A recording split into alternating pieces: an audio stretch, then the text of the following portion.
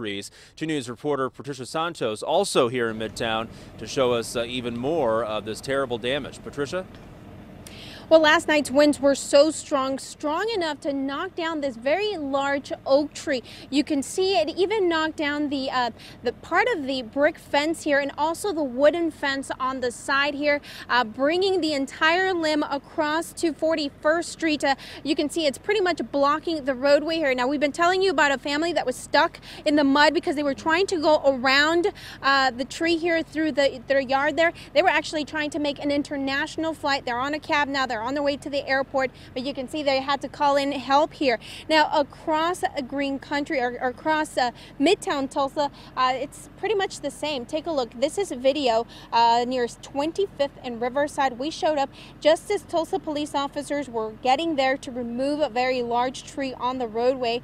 They're seeing a lot of limbs in streets all over town, they tell us.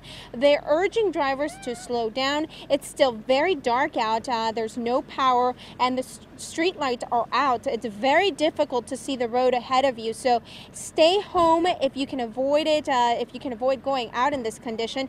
Leave home with plenty of time on your way to work this morning in case some roads are closed. Now, Public Works and fire crews are scrambling right now to get things cleaned up. They're cleaning up major streets first, but there's no guarantee that this cleanup will be done by rush hour.